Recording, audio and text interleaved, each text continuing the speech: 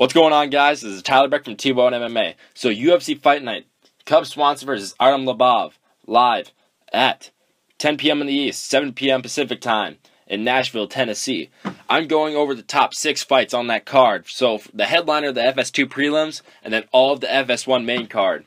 But I would highly recommend that you watch the rest of the fights on this card. In the UFC Fight Pass early prelims, we got Hector Sandoval versus Matt Schnell. The next fight is Brian Barberena versus Joe Proctor. The next fight is Alexis Davis versus Cindy Dandois. You can see those fights on UFC Fight Pass early prelims at 6:30 p.m. Eastern Time, 3:30 p.m. Pacific Time. On the FS2 prelims, you got number 14 ranked Jessica Payne versus Danielle Taylor. The next fight would be Scott Holtzman versus Michael McBride. And the next fight would be number 9 ranked Dustin Ortiz versus number 10 ranked Brian Barberena. I have my podcast for all the rest of the fights. So, without further ado, let's get started. And now, presenting the champion, fighting out of the red corner. This man is a podcaster. He stands 6 feet 2 inches tall, weighing in at 185 pounds. Podcasting out of Sioux Falls, South Dakota, presenting the host of TboneMMA podcast, Tyler T-Bone Brack. Alright, I love that intro. So anyway, without further ado, the headliner of the FS1-2 prelims is number 11 ranked in the middleweight division. Number 11 ranked Thales Leites versus number 13 ranked Sam Alvey. Let's start with number 11 ranked Thales Leites is from Brazil. He's got a record of 26 wins, 7 losses, and no draws. 15% were by knockout, 58% by submission, and 27% by decision. Number 13 ranked Sam Alvey is from the United States. He's got a record of 30 wins, 8 losses, 0 draws, and 1 no contest. 60% were by knockout, 10% by submission, and 23% by decision. Thales Leites will have a 3-inch reach advantage. Let's start with number 13 ranked Sam Alvey. He's got a record of 7 wins, 3 losses in the UFC, with 1 performance in the night bonus.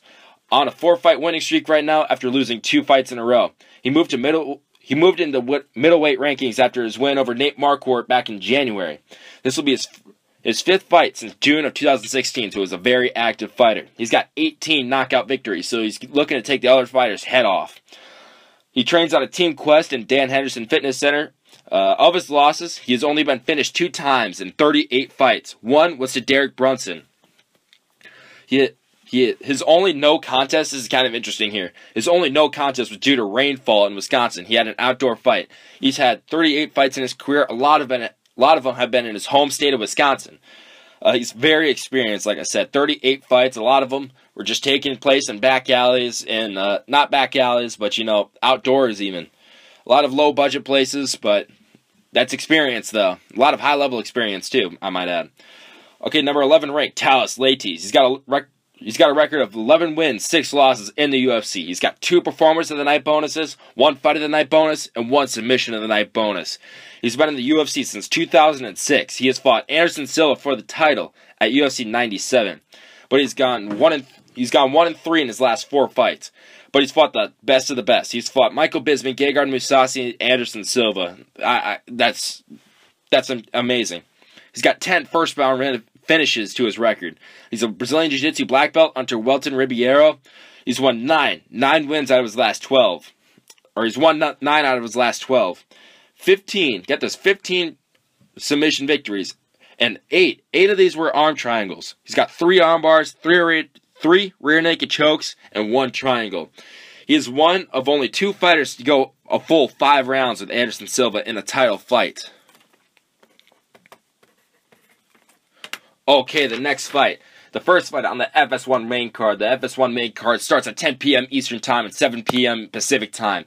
It is number 13 ranked Jake Ellenberger versus Mike Perry. Number 13 ranked Jake Ellenberger is from the United States. He's got a record of 31 wins, 12 losses, and 0 draws. 68% were by knockout / TKO, 13% by submission, and 19% by decision. He'll be facing Mike Perry. He's from the United States. He has a record of 9 wins, 1 loss, and 0 draws. 100% of his victories are by knockout / TKO. So that leaves 0% submission and 0% by decision. Everything else was basically identical. Mike Perry is 1 inch taller. Okay, let's start with Mike Perry. He's got a record of 2 wins and 1 loss in the UFC. All of his victories are by knockout. 9 out of his 9 victories are by knockout. He last fought Alan Jobin back in December. 0-1 when fights go the distance. He's Florida Amateur State Muay Thai champion. Breakthrough MMA Florida welterweight champion. He has an 8 wins and 3 loss amateur record. He's a blue belt in Brazilian Jiu-Jitsu, and he's got 6 first-round finishes. Okay, number 13 ranked Jake Ellenberger. He's got a record of 10 wins and 8 losses in the UFC. 2 performance of the night bonuses, 1 fight of the night bonus, and 2 knockout of the night bonuses. He has been in the UFC since 2009. He has fought Mike Pyle. He's got a victory over him. He's got a victory over Jake Shields. He's got a victory over Diego Sanchez. He's got a victory over Nate Marquardt. He knocked out Nate Marquardt. He has losses to Rory McDonald, Robbie Lawler, Kelvin Gastelum. He's defeated Josh Koscheck, Tarek Seferdine, Matt Brown. He knocked out Matt Brown and Jorge Masvidal. He's got 21 knockout bonuses, or knockout victories, I should say.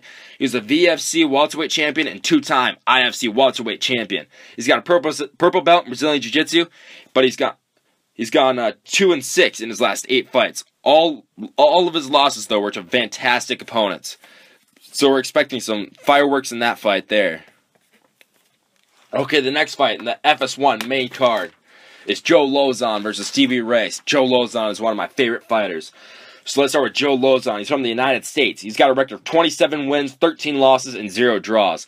30% of his victories are by knockout, 63% by submission, and 7% by decision. Stevie Ray is from Scotland. He's got a record of 20 wins, 6 losses, and 0 draws. 30% by knockout, 40% by submission, and 30% by decision. Everything else is pretty much identical.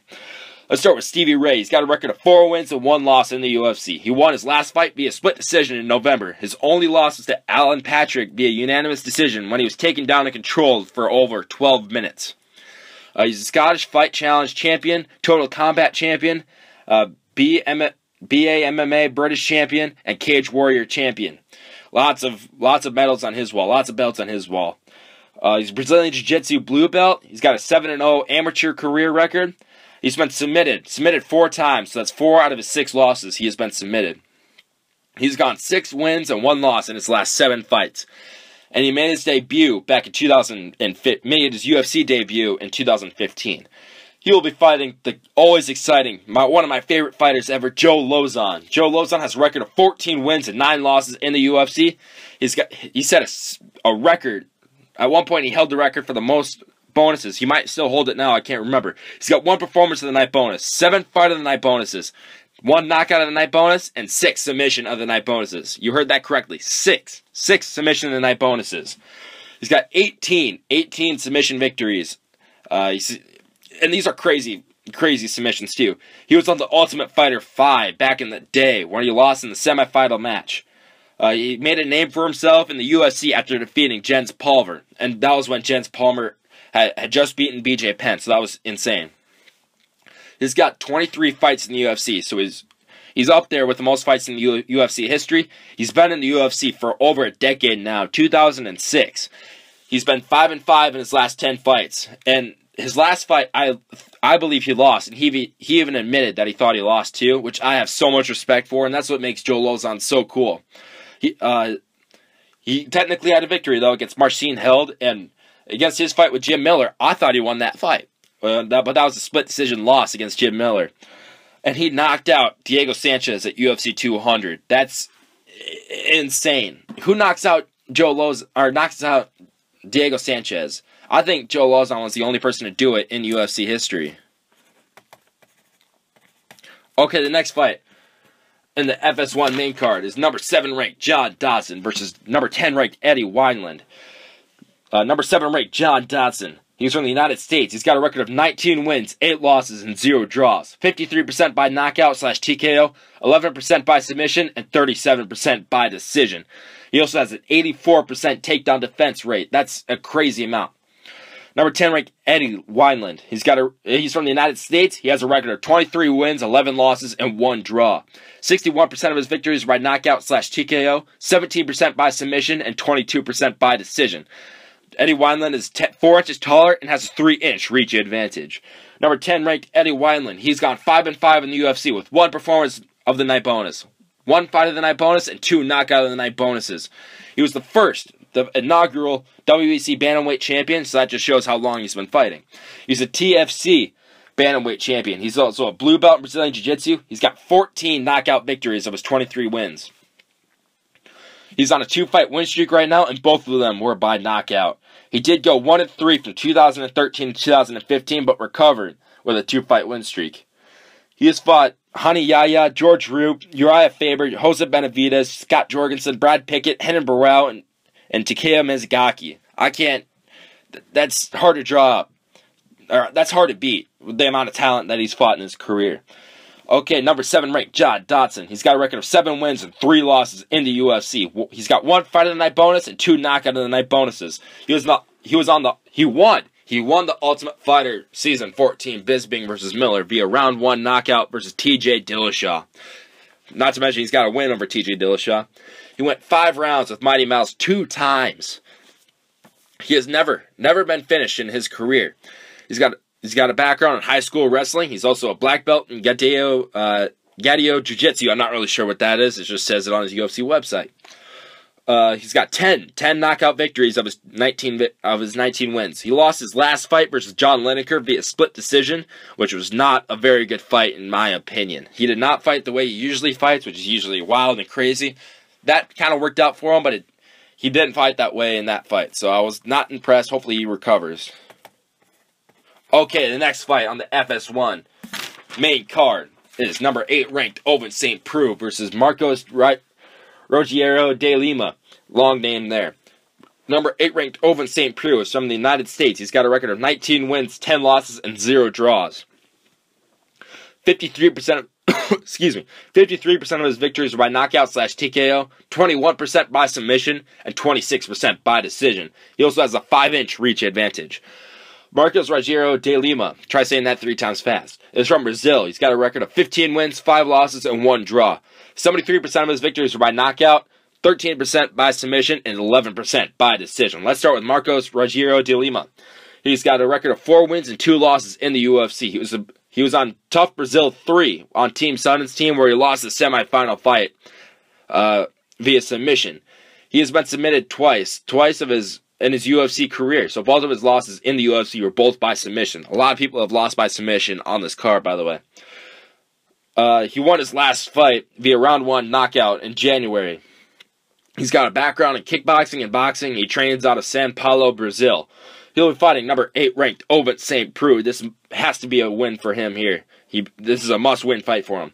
He's got a record of 7 wins and 5 losses in the UFC with 2 performances of the night bonuses and 1 fight of the night bonus. He has gone 1-4 in his last 5 fights, although he's fought very, very good opponents. He also went 5 rounds with John Jones when John Jones came back from being suspended the first time. He lost his last fight versus unranked at the time Volkan Ozdemir via split decision. He's fought some fantastic... This is a great card, by the way, if I hadn't mentioned that already. Look at all the guys that he's fought in his career. Gegard Mousasi, Ryan Bader, Glover Teixeira, John Jones, Jimmy Manuwa. That's insane. This is a must-win fight for him if he wants to stay in the rankings. He's got a blue belt in Brazilian Jiu-Jitsu, and he also has a background in track and football, so he's very athletic. Yeah, very athletic. Sorry for the... Oh, never mind. Sorry, I lost my notes there. Okay, the next fight is the co-main event on the FS1 main card. Number 14 ranked Al Iaquinta versus Diego Sanchez. Number 14 ranked Al Iaquinta is from the United States. He's got a record of 12 wins, 3 losses, and 1 draw. 50% of his victories are by knockout/TKO, 8% by submission, and 42% by decision. Diego Sanchez is also from the United States. He's got a record of 29 wins and 9 losses. That's 38 fights in his career. Insane. 31% of his victories are by knockout, 21% by submission, and 48% by decision. He's also got a 2-inch reach advantage. So let's start with Diego, the Nightmare Sanchez. Although he did change his nickname, I'm very upset about that. He changed his nickname to Lionheart. I'm still going to call him Diego Nightmare Sanchez. He's got a record of 16 wins, 9 losses in the UFC. He's got 6 Performance of the Night bonuses, including a fight with Gilbert Melendez, which is one of the best fights I've ever seen in my life. He was on the Ultimate Fighter 1, and he won that season versus Kenny Florian. It is the 25th season, by the way. If you haven't checked out my podcast, I'm doing a video every Tuesday and Thursday, before and after every single the Ultimate Fighter event, or every single Ultimate Fighter episode. I had to plug that in somewhere in this video. He was 17-0 in his UFC career before facing Josh Koscheck, where he got submitted in that fight. He has fought at 185, 170, 155, and 145 in the UFC. He was the winner of the middleweight division in the Ultimate Fighter 1, and he defeated Kenny Florian to win that season.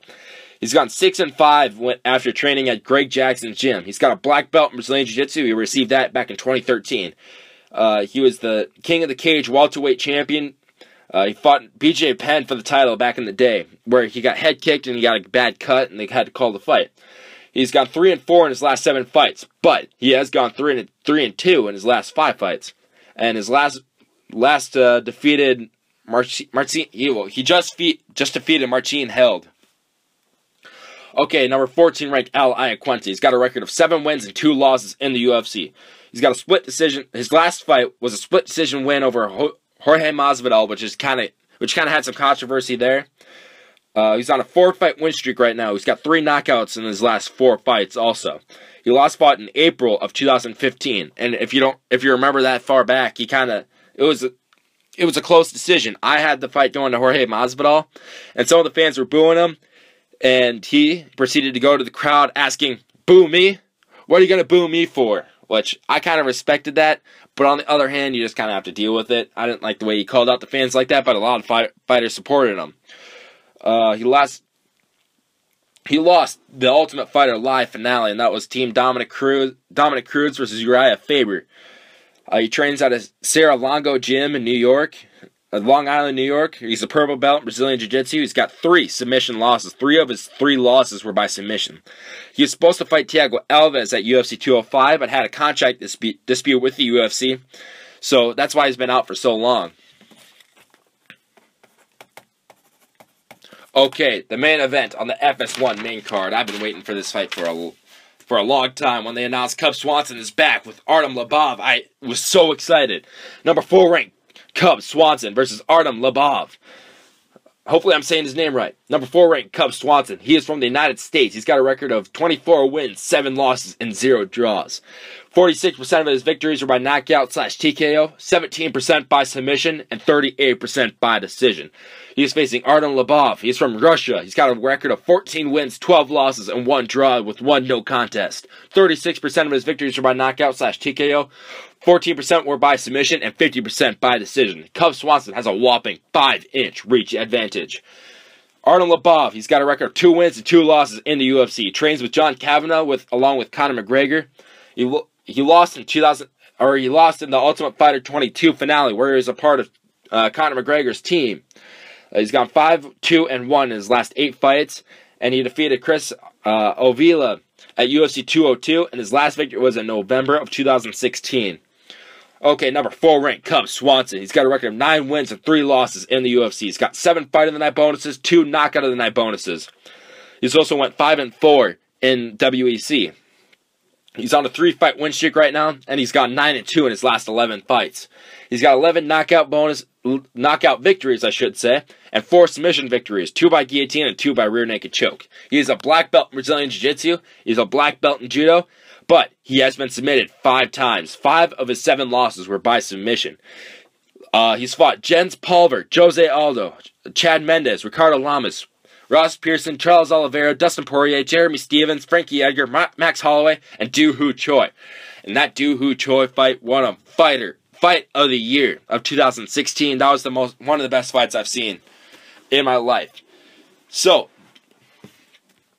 sorry, I've done 3 podcasts this week. A UFC Fight Night, Saturday, April 22nd. UFC Fight Pass early prelims at 6:30 p.m. Eastern Time, 3:30 p.m. Pacific Time. FS1 2 prelims, 8 p.m. Eastern Time, 5 p.m. Pacific Time. And the FS1 main card is 10 p.m. Eastern Time and 7 p.m. Pacific Time. So this is Tyler Brack with TboneMMA, and I will catch you guys later.